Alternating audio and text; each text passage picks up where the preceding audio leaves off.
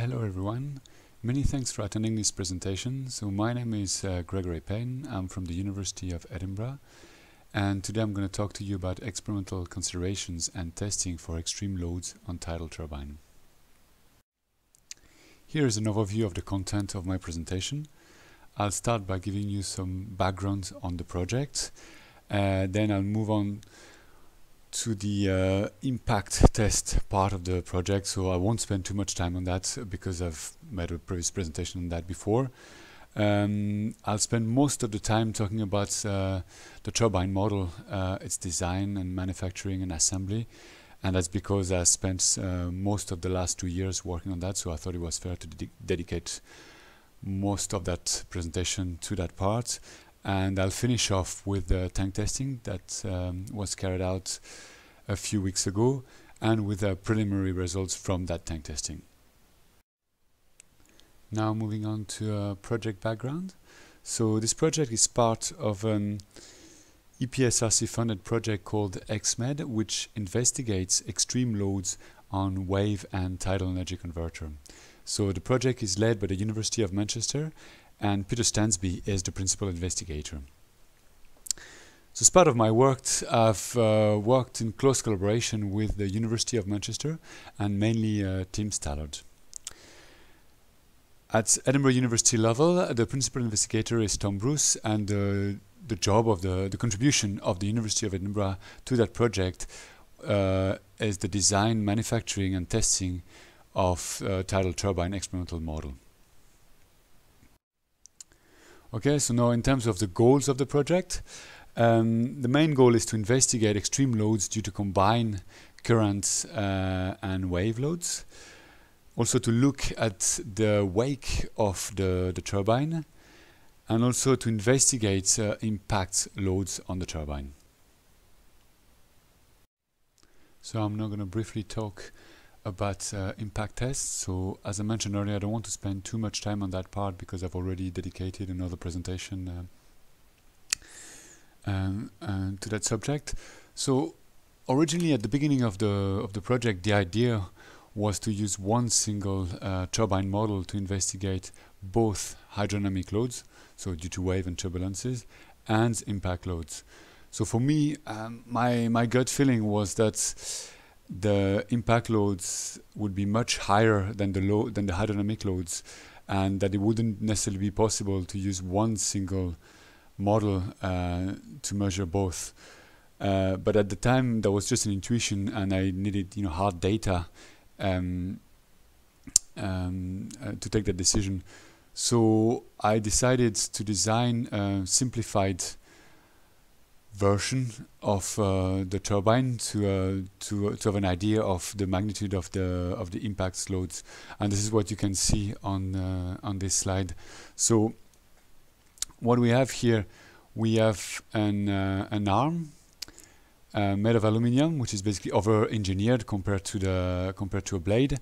But what's interesting is that this arm has the same moment of inertia with respect to this axis as the whole rotor of the turbine, and that inertia also includes the water added inertia.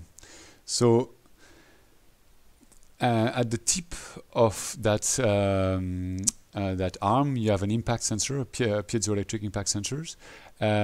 Here you've got the target supposed to represent the hardest part of a marine animal. So you can either hit on the plastic side here, that I think this is made of HDPE plastic, or on the other side it's covered by a 3 millimeters rubber skin, which is supposed to represent this skin of the animal. And you can also vary the mass of that target using those weights here. The way the arm is driven, I didn't want to use an expensive motor, so what I did is that I used a torsion spring that you can see here. And the idea is that you can load wind up the arm, and then release it. So for the first 180 degrees, the arm is accelerated by the spring, and the last 90 degrees, the system is freewheeling. And basically, you can set the pretension of the spring to achieve the velocity you want before impact. So basically, in a nutshell, this is pretty much like a giant mousetrap, or a golf machine, which depending on the way you look at it. So this, yeah, I mentioned the impact sensor here at the tip, and I'm also recording the velocity of the shaft of the rotor. And in order to do that, I use an old motor which I use as a tacho generator that you can see here. Now let's look at the rig in action. So believe it or not, this is science. So I've done quite a few tests, with different velocity, prior to impact velocity, and different mass of the target, and also impacting on the rubber side or on the plastic side. Let's now look at the results. So on that graph, you have on the x-axis the RPM prior to impact, and on the y-axis the maximum impact force in Newton. And so you get data for different target mass and different target material. So the main conclusion from that graph is that the impact force is mainly influenced by the velocity prior to impact and the nature of the material of the target. The actual mass of the target has little impact. Has actually little bearing, sorry, on the impact force. So the bottom line is that from those results, the maximum impact force was 2 orders of magnitude higher than the maximum hydrodynamic loads predicted by blade element momentum. So from that, it was quite clear that it wasn't possible to use the same model, the same turbine model, to carry the impact test on one hand and the hydrodynamic test on the other hand. And the reason for that is that if you design a model which is, with its instrumentation, sensitive enough to capture the hydrodynamic loads, then that same model would be, or at least its instrumentation would be pretty much broken, overloaded by the impact test. And the other way around, so basically if you design your model to be able to cope with the impact test, then its sensitivity of its instrumentation would be too low to properly record the loads from the induced by the waves and by the turbulence. So let's now move on to the turbine model by starting with the blade design requirements. So the idea here was to design blades so that the CP and CT curves versus tip speed ratio would be similar to that of the full-scale device.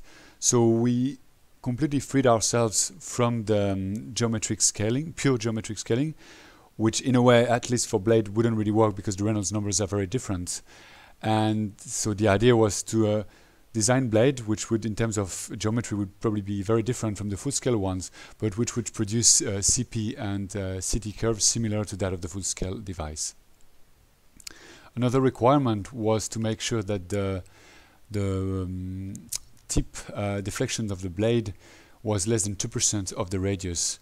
And this was mainly motivated by the fact that Manchester University wanted to use those experimental data to validate their CFD model, and the CFD model didn't take into account blade deflection, so we wanted to have a blade deflection as low as possible. Now moving on to the blade design itself. So the first thing I needed was an estimate of the load experienced by the blades. So in order to get that, I've used a blade element momentum. And then I needed to carry out a structural analysis to assess the level of stress, the deflection, and also to carry out a vibration analysis. So I knew that I would have to go through quite a large number of designs, so I wanted a structural analysis method which would be quite quick. So instead of using a full three-dimensional finite element analysis from the beginning, I decided to use beam theory. So you can see here one blade design which has been discretized in about 80 to 90 blade sections. So for each of those sections, I used the blade element momentum to get an estimate of the load applied to each section. And then for each section, I also calculated the beam property of that section. And I did that using the software Abacus. So this made it possible to go through complete blade design in less than an hour. So within an hour, I would have loads from blade element momentum and deflection and vibration analysis. Once I was happy with the design from beam theory, I cross-checked the results using a more in-depth finite element analysis using a SolidWorks simulation.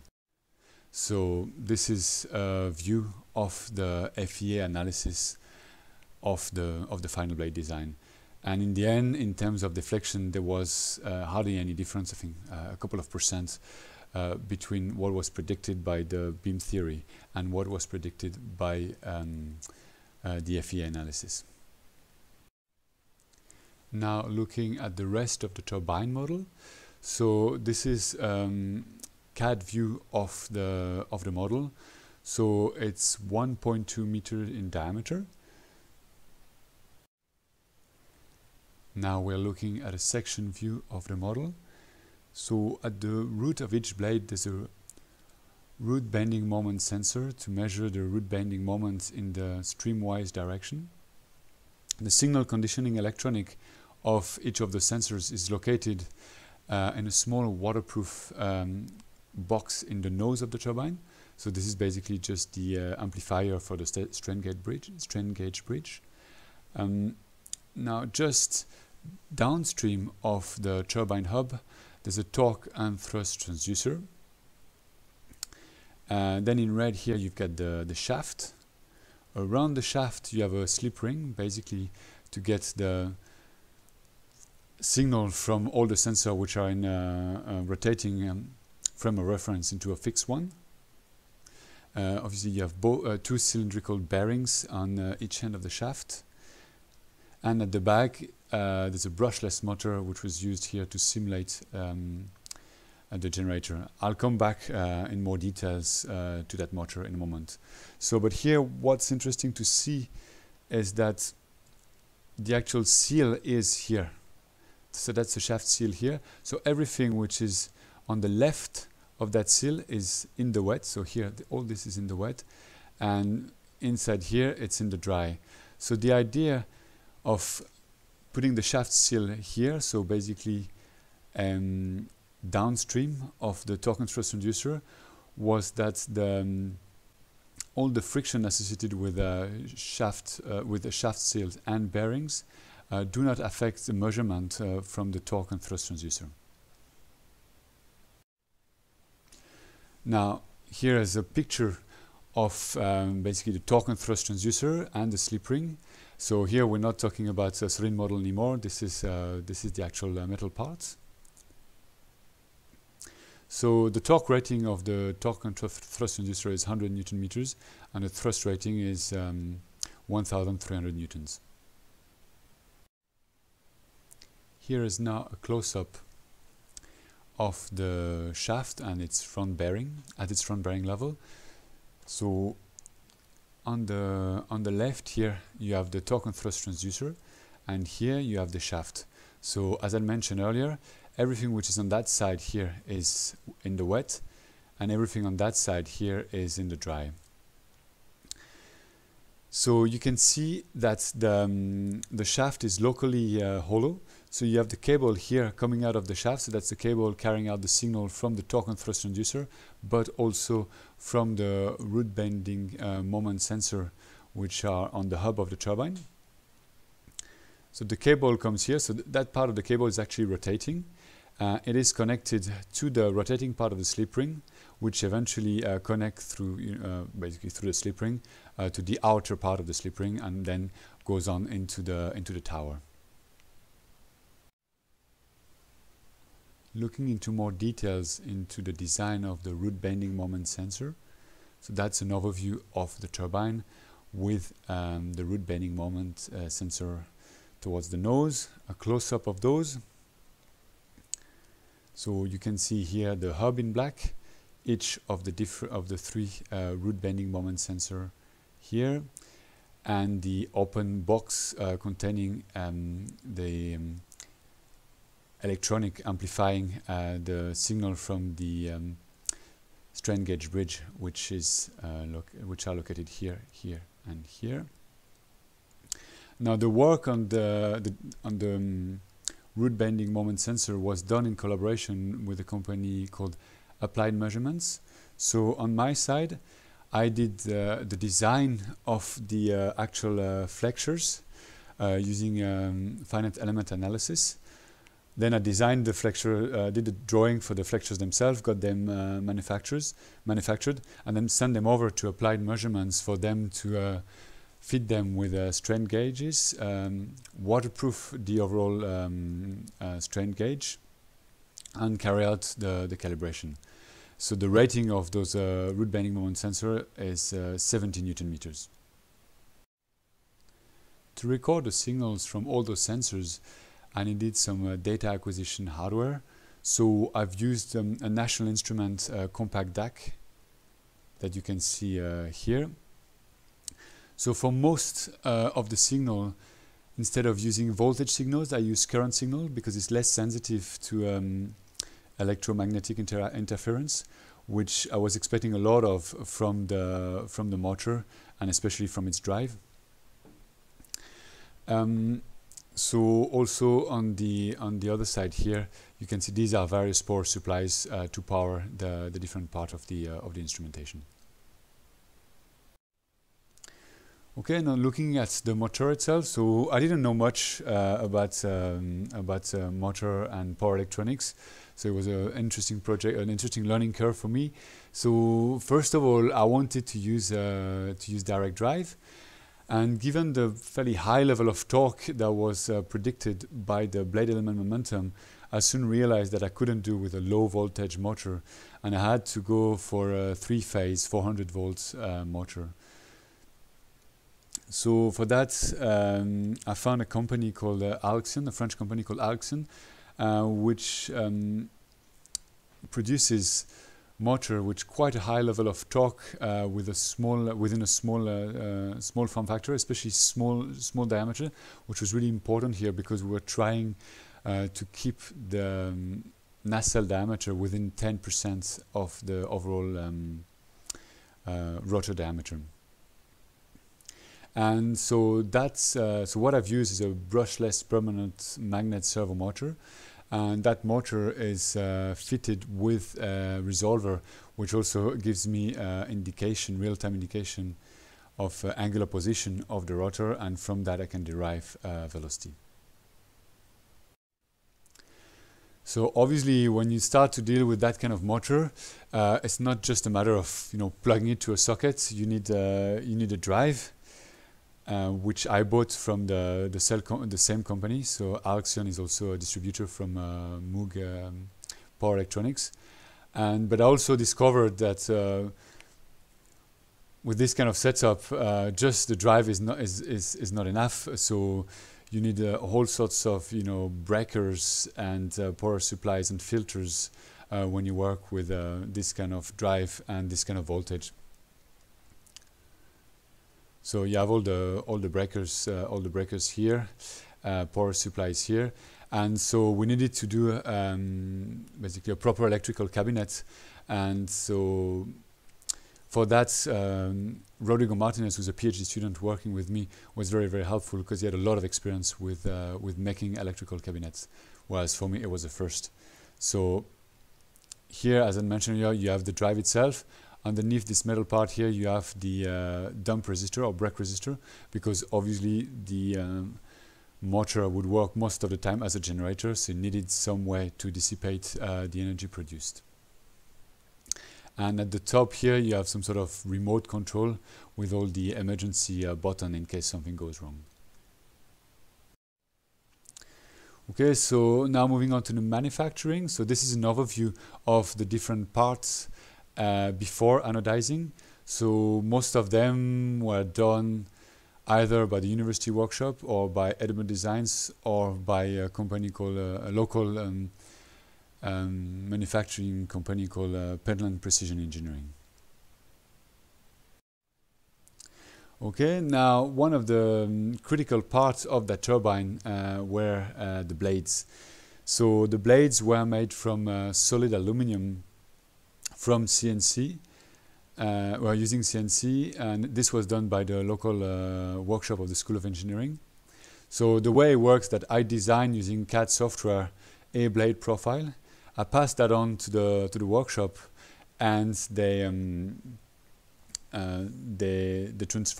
converted that into a G-code input for the CNC mill.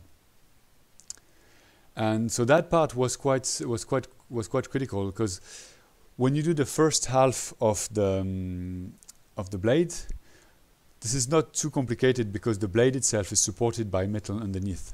However, when you turn it to the other side, you get nothing to support it from underneath. So originally I wanted to use some special wax, but this was quite complex because you needed to put your part, you need to take the part away from the milling machine, put into an oven to a specific temperature, and also in the meantime also warm up your wax at a different specific temperature, and then pour it over. You would have liquid going on the side. So I think, well, that would have been the ideal tool, but that was quite complicated, and I was really impressed by the workshop. You know, that they came up with the idea of using insulating polyurethane foam. So at the beginning, I wasn't too optimistic about that, but you know, credit to them. So that's Steve here and Rab, who did a really good job. So basically, they just got it to work, and the actual outcome was this. So that's the blade just after machining on both sides. So you still have some little ridges. You can hardly see them on the surface, but basically that's an artifact of the milling machine. So then what I did, I polished each blade by hand. So first with a sandpaper of various grades, and eventually with a polishing wheel here to get rid of all the little ridges. And the final product was this. So I was pretty happy with it because it looked pretty good. It was very smooth. So this is a pictures taken just before the blade was sent for anodizing. Okay, so after that we had to move on to the commissioning, which was carried out at FloWave TT in Edinburgh. So here you have Tom Davey from FloWave, and Jeffrey Steno from FloWave as well. Peter McCurry, colleague from Artemis, where I used to work, came over on a Saturday to help us with tuning the drive for the motor, or basically tuning the motor and drive combination for this application. And that's the turbine being mounted on the floor of FloWave. So that's a really nice feature of FloWave, that you can actually bring up the floor and do all your mounting in the dry, and then lower the floor back into the water for your testing. And if something goes wrong, within 10 minutes you can bring the floor back up and do all your maintenance in the dry. After that, we moved on to IFREMER in the north of France to do the testing itself. So IFREMER is basically a large flow and wave channel. So it's about 4 meters wide and 2 meters deep.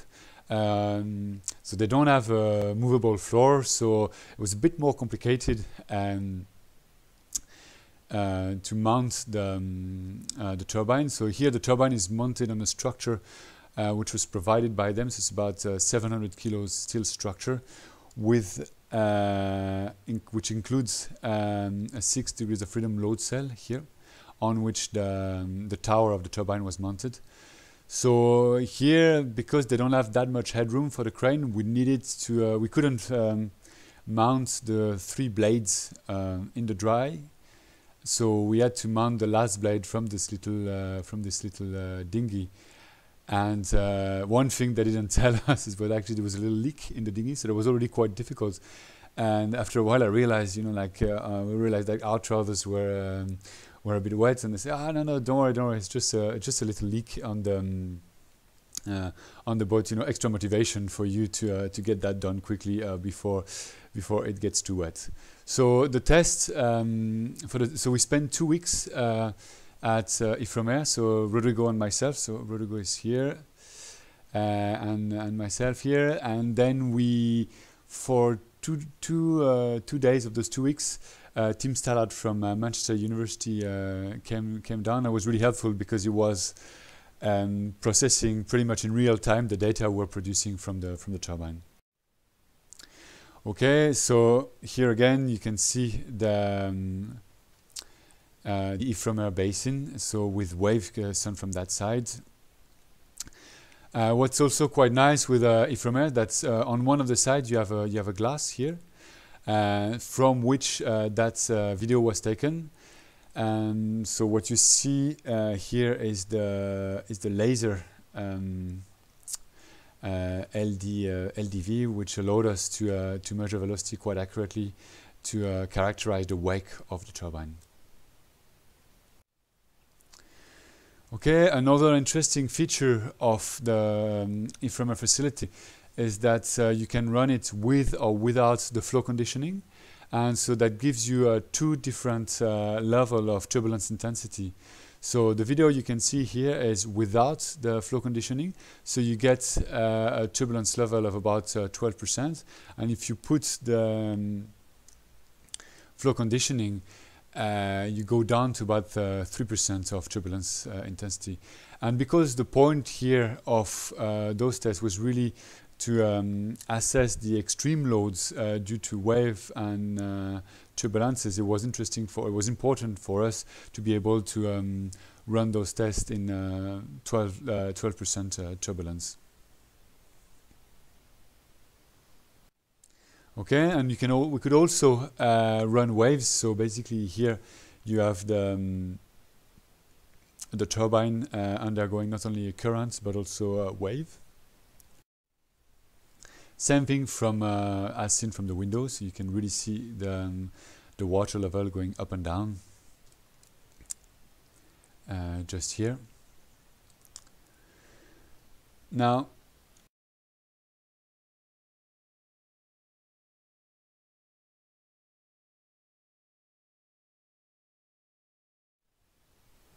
here are some preliminary results of those tests at IFREMER. So they're really hot off the press, and so I say, yeah, they're really preliminary. So what we have here is the CT and CP curves.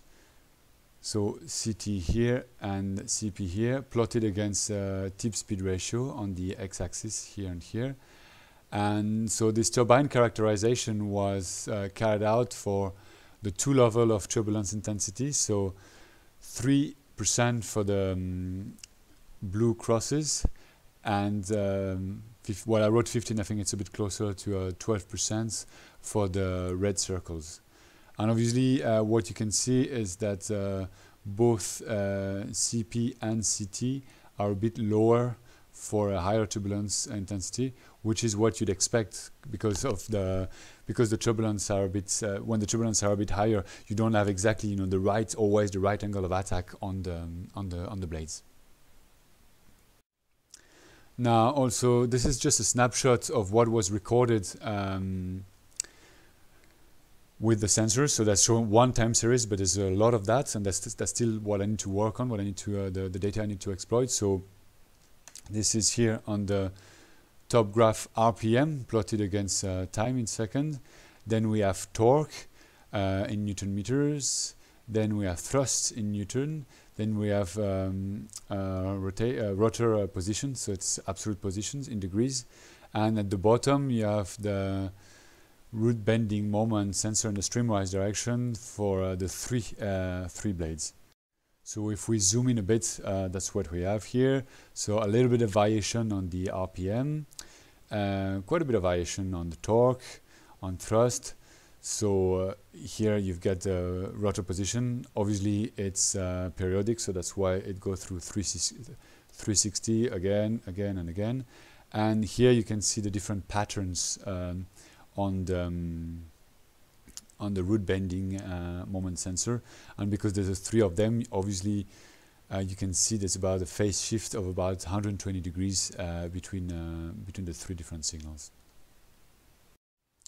So now what's left to be done? So as I mentioned earlier, well, more data processing, so looking at the extreme load due to turbulences, extreme load due to waves.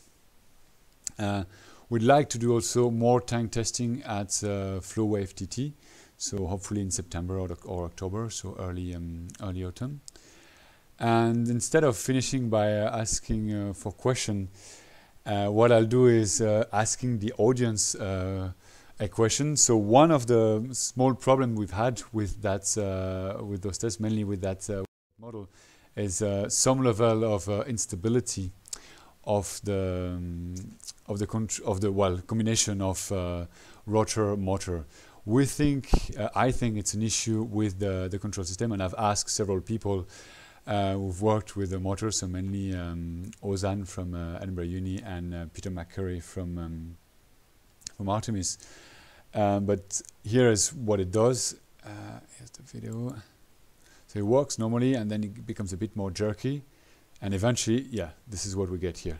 So that's pretty unstable. That's actually pretty nasty for the sensor. So we discovered that this actually eventually overloaded the root bending moment sensor, because basically the dynamic variation here are very high.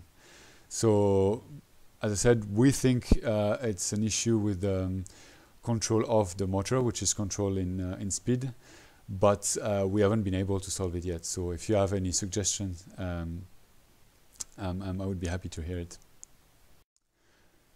So that's it for this presentation. If you have any query, or if you have an answer to some of the questions, please feel free to contact me by email at the email shown on that slide. Thanks very much. This production is brought to you by the University of Edinburgh.